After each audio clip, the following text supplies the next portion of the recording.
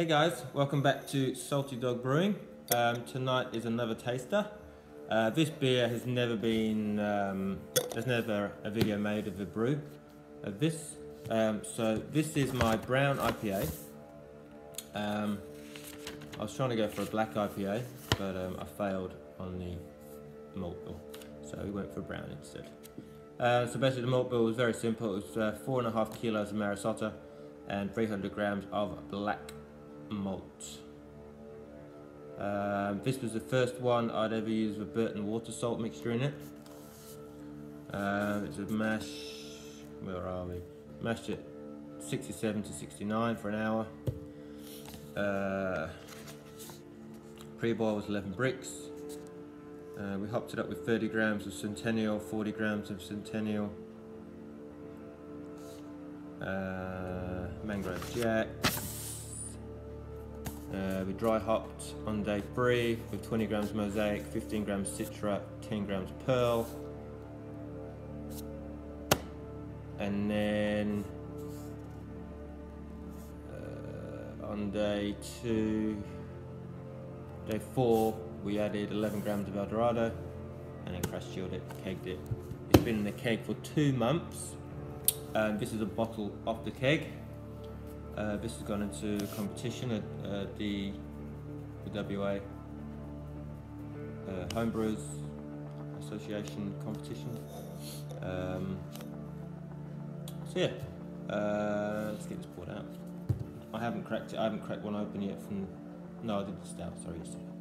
So let's just see how this is carbonated. Little hiss. So we'll do the same as yesterday. I'll pour it into the glass, turn off the camera, have a snifter, have a taste. We'll go from there.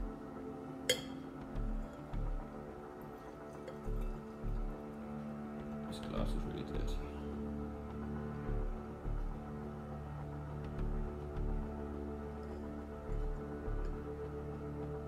I'll can it there because there's still a little bit of sediment, even though it's from the keg. There's a bit of sediment in there. Torch on there. It looks quite red on the camera, but it really isn't. It's very brown. See if we can backhand that way. That's a better colour. Yeah, that's a better colour there. Yeah, see that brown? That's what it is. See, we've got a bit of a red tinge on there, but yeah, it's quite brown. Alright, catch you on the flip side. Alright guys, so I haven't tried this beer for about a month now, and I can really taste the difference. The hops are really settled down, and there's not really a lot of hop flavour from it. Starting with aroma, I'm getting a bit of citrus, and then a nice big kind of coffee roastiness from the black malt. But taste-wise, it's bitter. There's a good bitterness to it, but there's not really a flavour on that bitterness.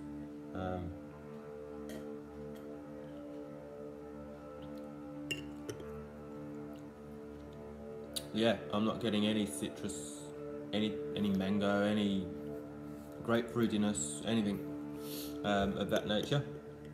I'm just getting a nice solid bitterness, which isn't bad really for this beer. It's one of my own. It wasn't really programmed or anything like that.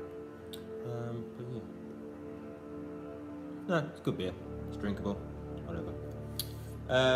Future events.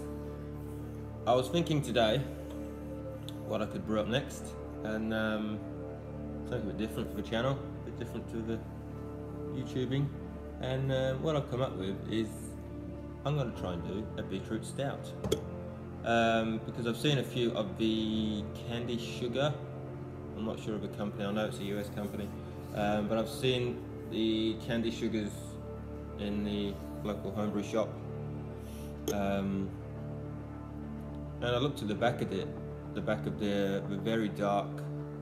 It's not a malt extract, but it's a sugar syrup, I believe.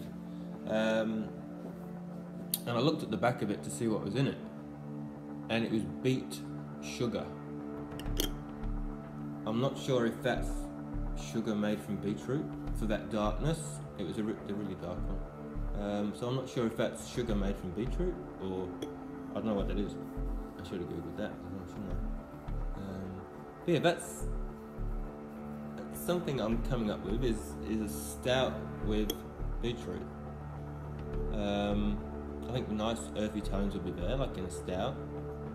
Plus a little bit from the beetroot, quite a lot from the beetroot. I wouldn't go too hard on it. Could add a little bit of colour, a little bit of difference maybe. I'm not sure. Anyway, that's what's happening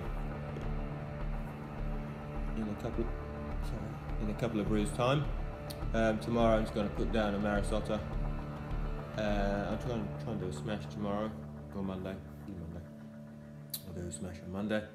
Something easy. And another idea I come up with is doing an IPA with the WLP 300, the Hefe yeast, the Hefeweizen yeast. Because I reckon citrus and banana would go quite nicely. If I fermented it at 16 degrees to get that banana ester, I reckon a shitload of citrus hops and a nice banana yeast might do something a bit crazy. I don't know. Comment if you've done that, if you've used a heavy yeast on something that isn't a heavy. Let us know. Alright, that's me done.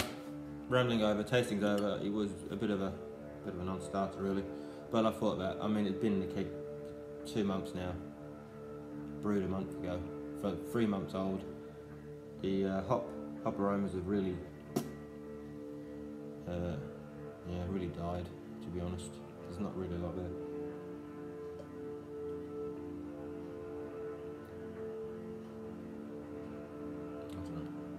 So yeah, so there's a lifespan on IPAs. Who would have funked it? Alright guys, catch you next time.